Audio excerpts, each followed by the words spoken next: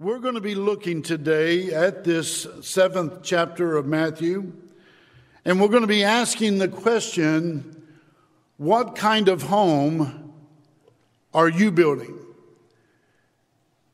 And we're going to be looking specifically at verses 24 through 27, and it is our prayer that our time spent together this morning will be very profitable to you, and that we might offer God the worship that is due Him. Somebody has observed in days gone by that as the home goes, so goes the nation. And if that be the case, and I believe it is, the conclusion would be that our nation is in trouble. Why? Because the home is troubled.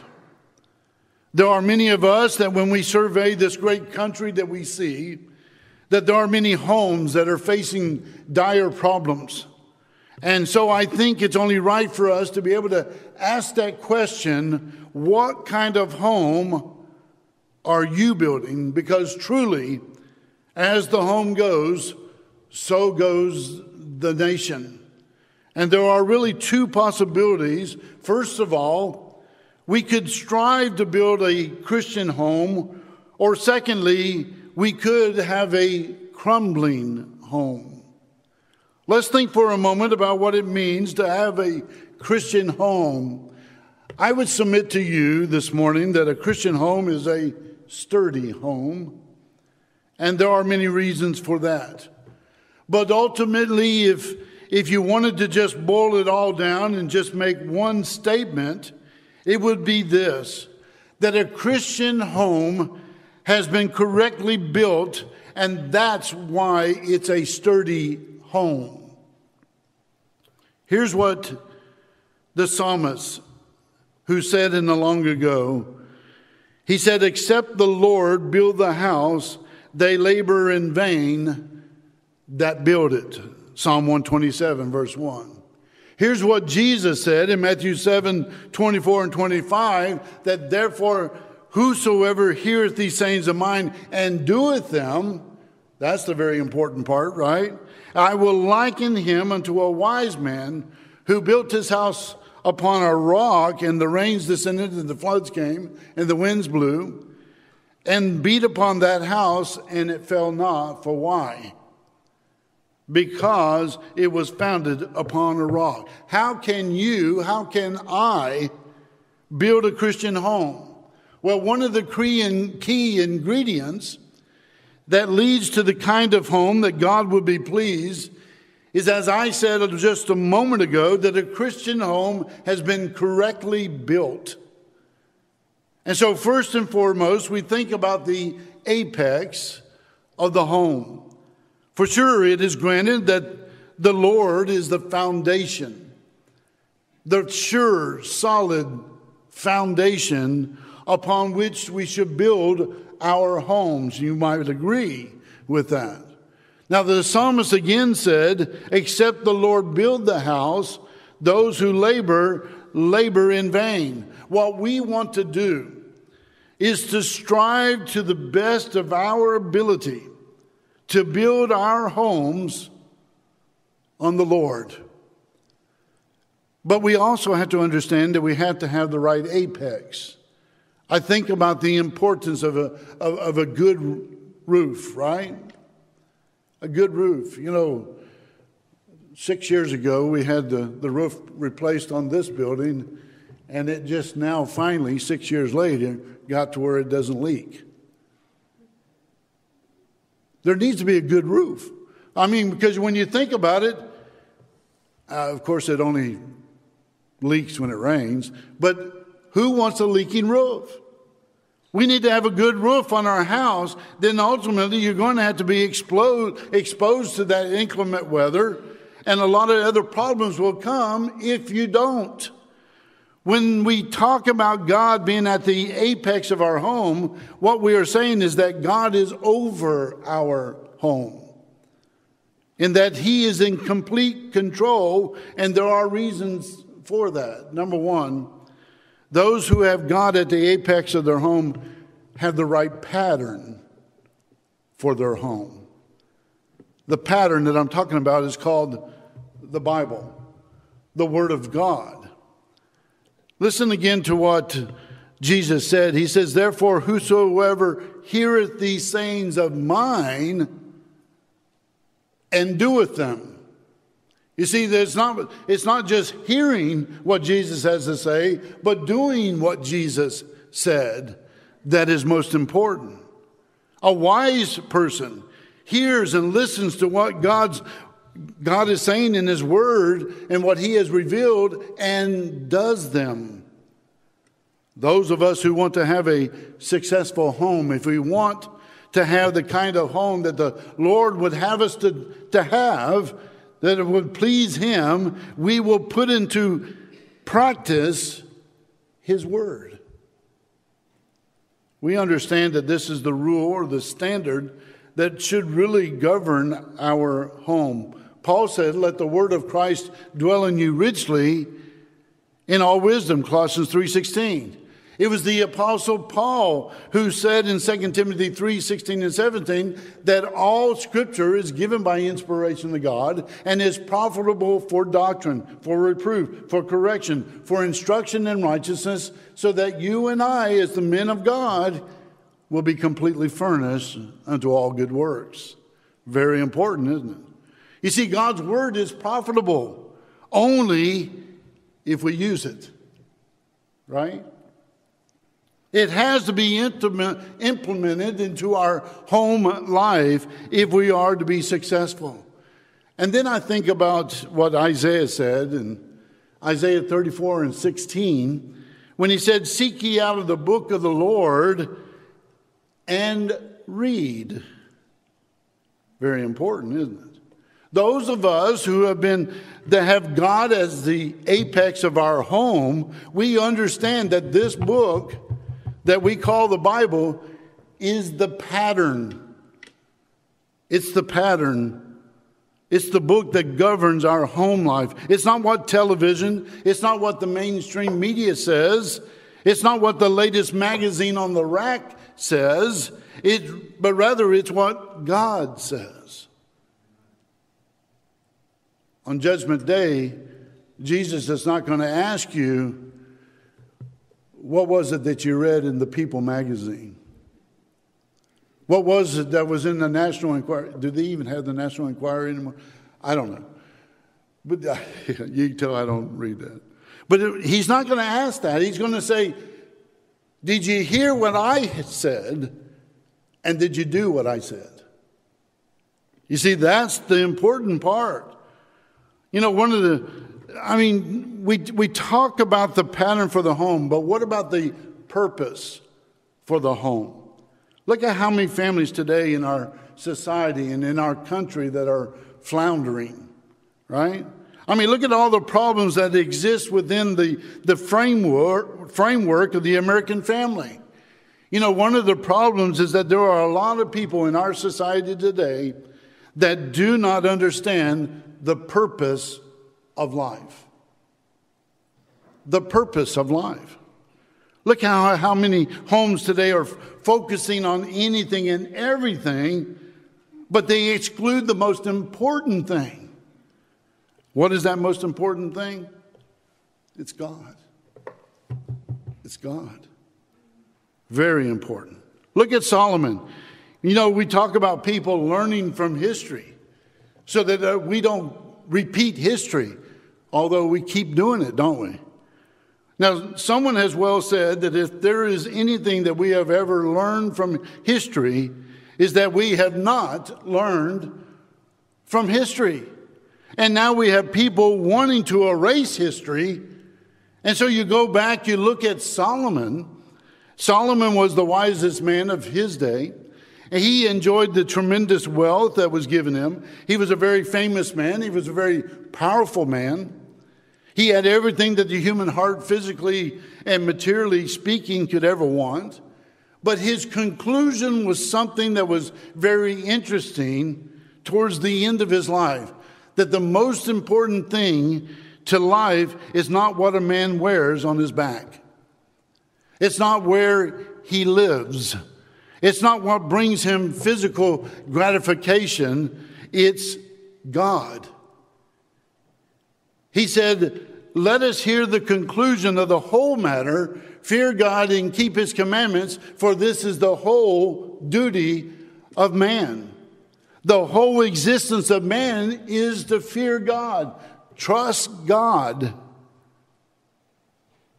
Right? To ultimately bring him the honor and the glory that he deserves. The whole existence. Isaiah talks about that in Isaiah 43:1. How we have been created to bring God glory. There are a lot of homes today that lack purpose.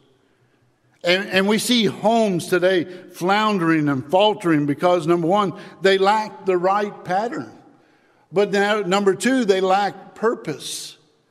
When we talk about a home that has been built correctly, it has the right pattern, it is a purposeful home, and then number three, it's a prayerful home, right? How important is prayer in your home? Have you thought about that? Jesus said that men ought always to pray and not to faint. Luke 18:1. It was Paul that said that we are to pray without ceasing. 1 Thessalonians 5 and verse 17. And then he also writes in Colossians 4:2 to continue in prayer and watch in the same with thanksgiving.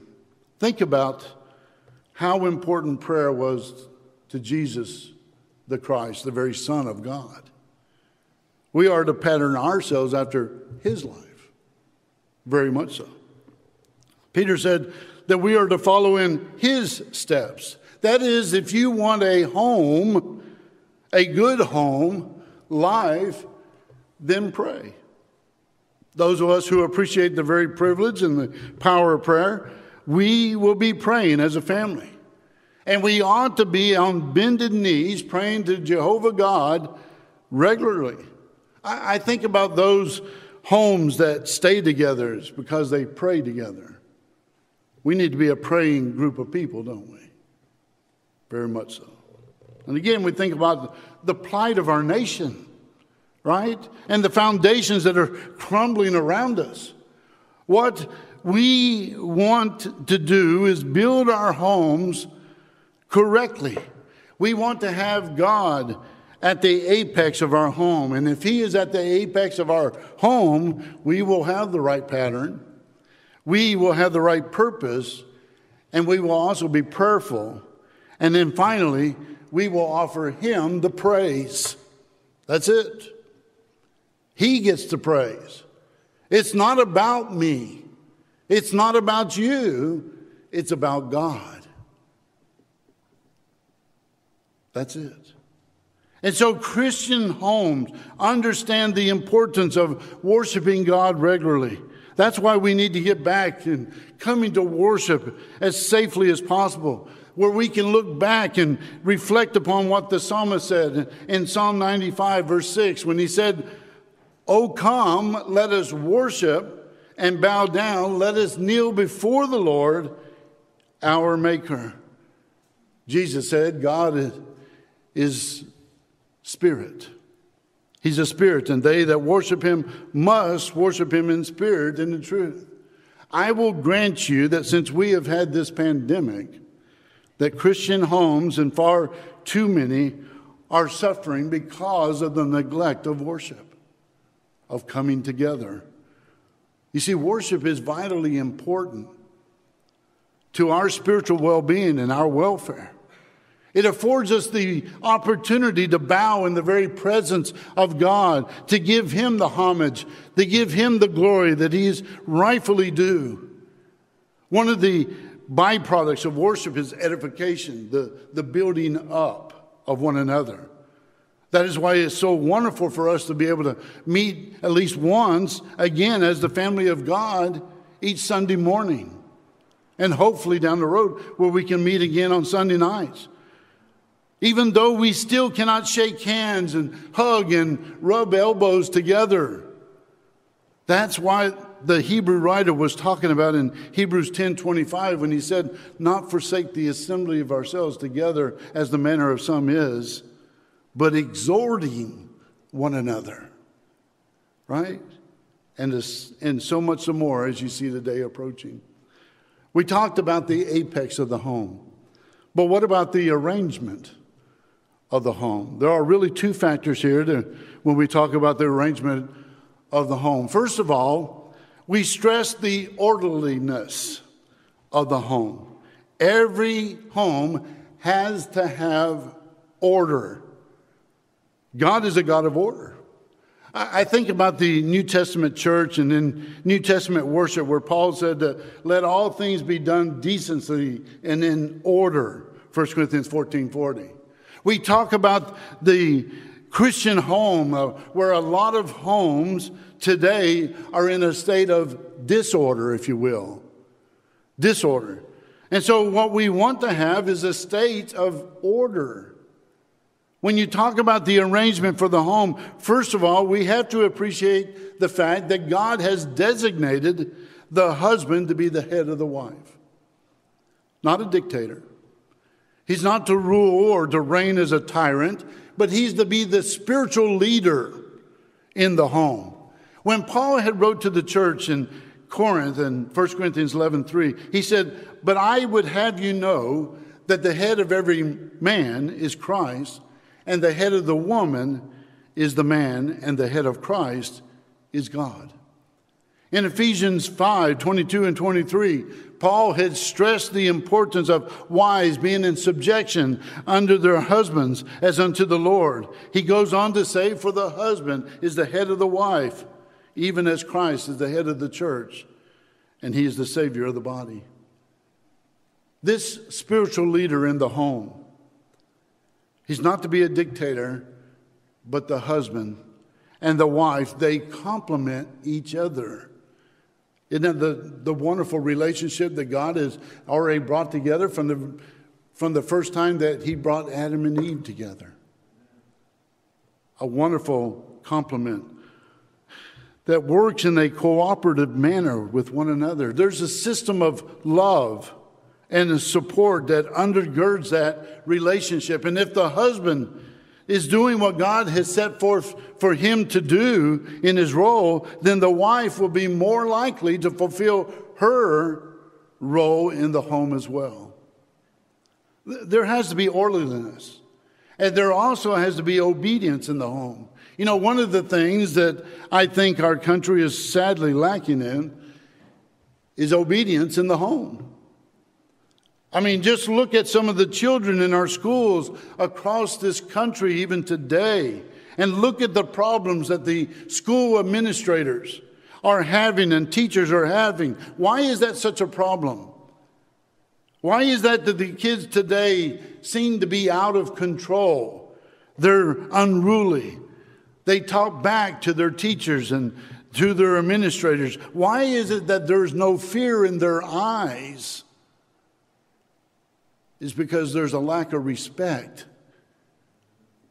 and obedience in the home. The authoritative forces speak in detail of why it's this way. It's because the mama and the daddy have not implemented a code of discipline in the home. What is it that Solomon said? Spare the rod and spoil the child, right? Here's what Paul said in Ephesians 6:1. He said, children, obey your parents in the Lord, for this is right. It is right for children to obey their parents in the Lord. And he talks about honoring our father and our mother. What about the right kind of respect? You know, sometimes I hear children talk back to their parents, and I hear them saying ugly remarks or just letting them have it. And I wonder who's in control here. It's not the parents, is it? It's really a case of the tail wagging the dog instead of the dog wagging the tail. What we need today are parents who will enforce a code of discipline in the home. You know, the Bible talks about how the Lord loves those whom he chastens. If we love our children, we will discipline them. There are a lot of parents today that really have the idea that if they spank their children, that their children might turn on them. Listen, if you don't spank your children, you're going to have terrible problems. Now, we're talking about within reason, you see. Within reason. I've said this many times that if children do not respect the authority in the home, they will never respect authority in the school, on the job, even to those who enforce the laws of the land. And if they don't even respect that, how are they going to respect even the respect that God should have as well? The respect of the authority of the Scriptures. And so orderliness and obedience. But a third component of a Christian home has to be affection. Genuine affection. There is the charge to love. Now, the Bible says in Ephesians 5 and verse 25, husbands, love your wives even as Christ also loved the church and gave himself for it. And Paul said in Titus 2:5 that the older women, that they may teach the young women to be sober, to love their husbands, and to love their children, to be discreet, chaste, keepers at home, good, obedient to their own husbands, that the word of God be not blasphemed.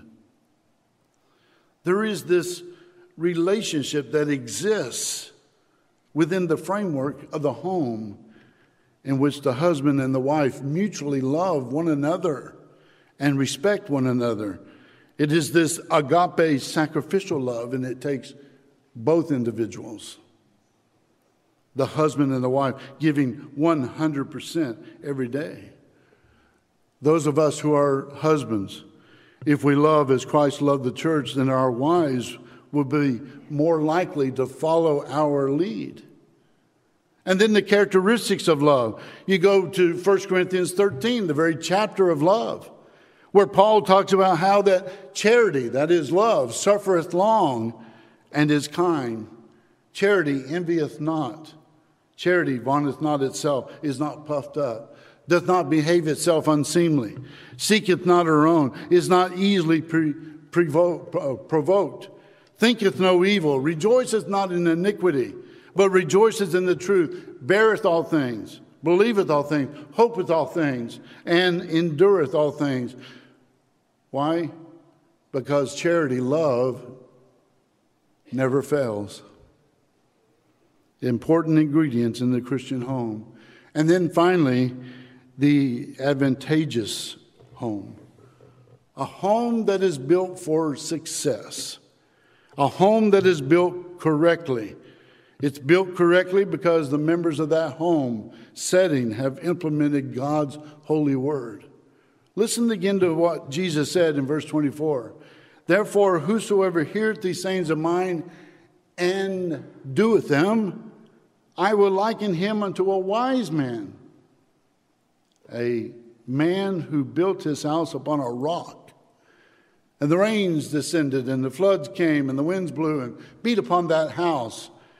And it fell not, for it was founded upon a rock. Will troubles and trials come in our home lives? Absolutely. Absolutely. Are we going to be perfect at all times? No. No. But we can withstand the difficulties. We can withstand the trials and the pressures of life. Why? Because we have built it on the right foundation. I read in a book somewhere, it's this one right here, that Jesus Christ is our rock. And if we're building our homes correctly, we're going to build it on the Lord. Now, secondly, what about the crumbling home? What are we talking about when we talk about a crumbling home? We're talking about a home that is literally sinking. In California, some of those homes out there have literally just given away and have crumbled and fell. And one of the reasons is because they have been built incorrectly. incorrectly. Either our homes are built correctly or they are built incorrectly. They are either built on the right foundation or they're built on the wrong foundation. Let's just talk for a moment about what Jesus said in verse 26 of our text, Matthew 7. Jesus said, "And everyone that heareth these sayings of mine and doeth them not shall be likened unto a foolish man, which built his house upon the sand," the wrong foundation. "And the rains descended, and the floods came, and the winds blew, and beat upon that house, and it fell, and great was the fall of it." What about a crumbling home? Here are a couple of reasons of why some homes are crumbling and faltering and failing. It's number one is because there is chaos in the home. Now, there are some homes that when you look at them, you just admire them. When you see the husband and the wife and the mom and the daddy, the children, it's just a perfect fit. Everything seems to be working in harmony. It's like a fine running engine. But then there are some homes that are literally filled with chaos. When you look at those homes, everything is out of sync. Nothing is running smoothly. A chaotic home lacks leadership. Every organization has to have leadership. I want you to think about the church for a moment. What if the church lacked leadership? Where would we be without leadership? God, in his infinite wisdom, said that from a universal vantage point, that Christ would serve as the head of the church. Now, Paul said, just as Christ is the head of the church, the husband is the head of the home, Ephesians 5:23. Now, if there's not leadership in the home, then there's going to be a disarray, right?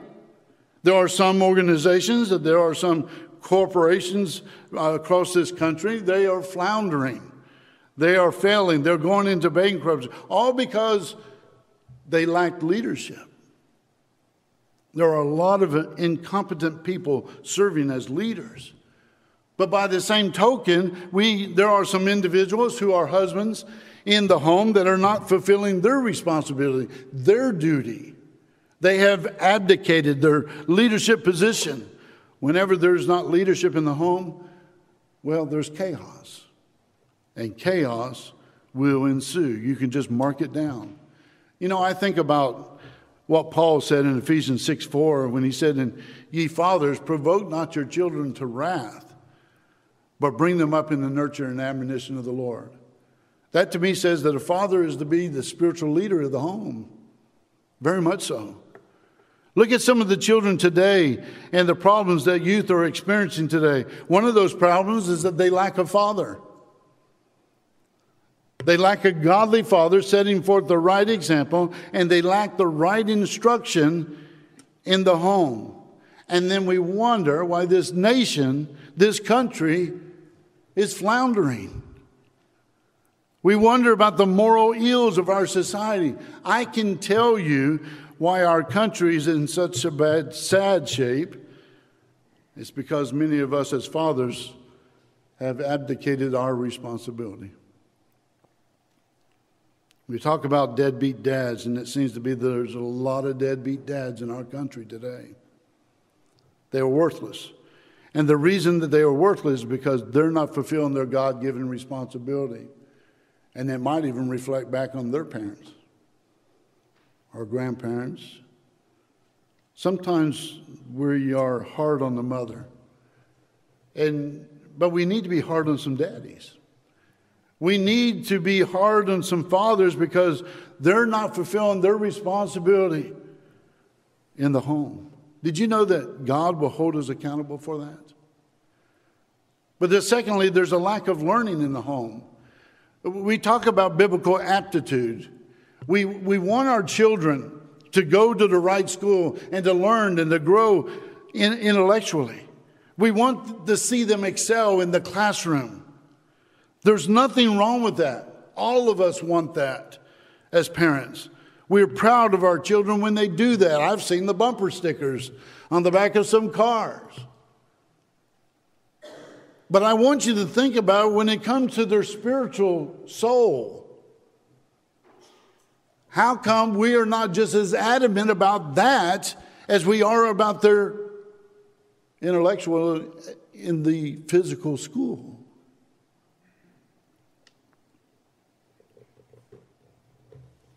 You go back and you read Hosea 4:1, where Hosea indicated that the children of God, because he said, there is no truth, nor mercy, nor knowledge of God in the land.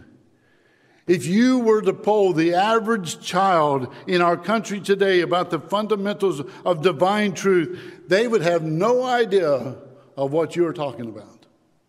None. Not even an idea. There was a day and a time in this country when the Bible was allowed even in the classroom, at the school. We know it's allowed in this classrooms up here. But in the school, there wasn't a time that they didn't break open that Bible and read some scriptures and go over what they had just read. But that day and time is gone, hasn't it? We use the Bible to teach character and integrity. And we wonder today why young people are stealing and killing, and why they are abusive toward one another, why they use profane language, why they just act like a bunch of heathens. They will go out rioting and looting when they don't get what they want. Why? It's because we as parents have not taught them God's holy word. And we're paying a terrible price for that even today. And then Hosea gets to verse 6 of chapter 4, and he says, my people are destroyed for the lack of knowledge. The knowledge of God's word. That's why our nation is being destroyed today. A lack of knowledge of Almighty God and his word. And secondly, if the home has been built incorrectly, there will be chaos, but there will also be corruption. If you want to pollute your home, then just add these vices. Number one, apathy.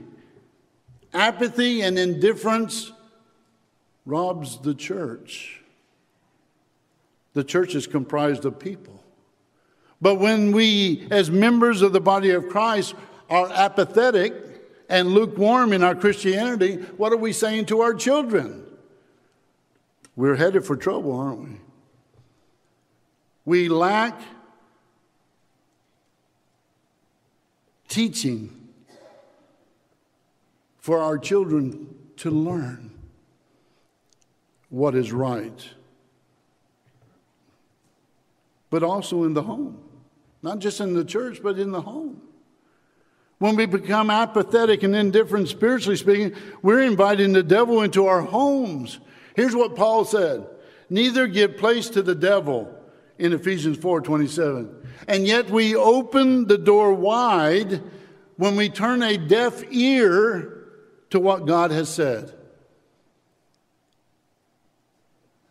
And yet many homes are trying to serve not just two masters, but multiple masters, because Jesus said, no man can serve two masters. Matthew 6:24. Jesus said, you need to make a choice here. You are apathetic in your spiritual life. Here are some things that you will follow. Potentially adultery. Look at how many homes today that have been torn asunder because of adultery. We've got people today that are not just adulterers, they are serial adulterers. And by that I mean that they're engaging in numerous adulterous relationships. Why is that? It's because there's chaos in the home. And chaos leads to corruption. Corruption is a result of apathy, adultery, then also alcohol. Let me tell you that at any time that you bring an open container of alcohol in your home, you have just invited trouble in your home. I can't make it any plainer than that. The Bible says that wine is a mocker, strong drink is raging, and whosoever is deceived thereby is not wise. Proverbs 20 and verse 1. I hear people try to rationalize the consumption of alcoholic beverages by looking at even John 2. Oh, they'll say, well, Jesus turned water into wine. He would never have turned in a water into a alcoholic beverage. No way. If he did, he caused those people to sin at that wedding in Cana of Galilee. And if he caused them to sin, he sinned, and thus cannot be our Messiah. But yet, the Bible says that he knew not sin, and neither was guile found in his mouth. Now, if that's not true, then we can't even trust this book at all as well, and then we're wasting our time this morning. We can go out and enjoy and run around in the rain. But no, we have a purpose to be here, to learn and to understand and to know. Greed is also at the core of the rottenness of our society today. Jesus said, take heed and beware of covetousness, for a man consisteth not in the abundance of the things which he possesseth. Luke 12:15. Just add to that gambling. I've heard of all the arguments. I know what people think about playing the lottery, going to the casinos, and all of this kind of stuff. Any time that you bring gambling and greed into your home, you're headed for trouble. Just mark it down. Look at all the marriages that have failed because of a compulsive gambling. You will never have a problem with something you don't try. But if you get involved in gambling, you'll have to start going to the casinos, and before you know it, you're going to be hooked. The Bible talks about good stewardship, and gambling is not good stewardship. Gambling is not practicing the golden rule based on Matthew 7:12. And there are some that want to legitimize gambling. They want to talk about how it's acceptable, how it's okay. But Jesus said, beware of false prophets. Matthew 7:15. If someone tells you that gambling is acceptable in the eyes of Almighty God, you need to run. Run far away from them. Because it's going to lead you down a rabbit hole that you can't find yourself back out. You don't want to go there. The third and final is the collapse of the home.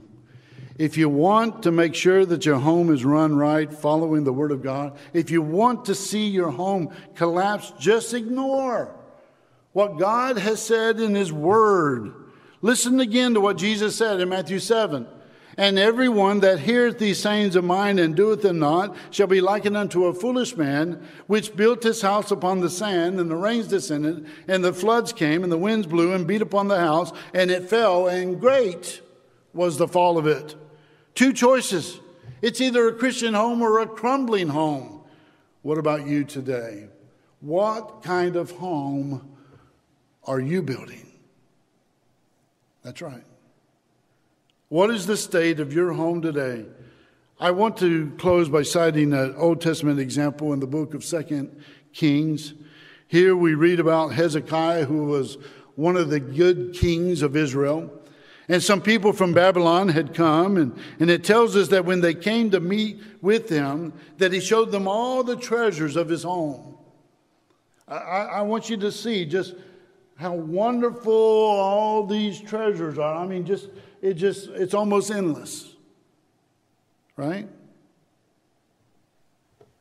And so Isaiah the prophet went to Hezekiah, and he asked him this question: what is it that they see in your house? And Hezekiah responded by saying, all that was in my house I showed them. When people look into your home, what is it that they see? Do they see a Christian home or a crumbling home? And they're either going to see one or the other. If you're here today and you're not a Christian, if you're watching online, can we encourage you to make things right?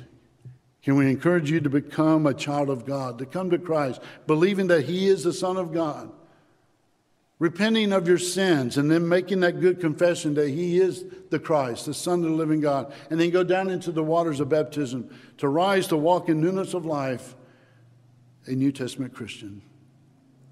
We hope that you'll let us know even today. And if you're already a child of God and you wandered away, can we pray with you? Can we help you in any way to get out of that sin, and that you will pray to God for that forgiveness that is necessary? We hope that we can help you even this morning.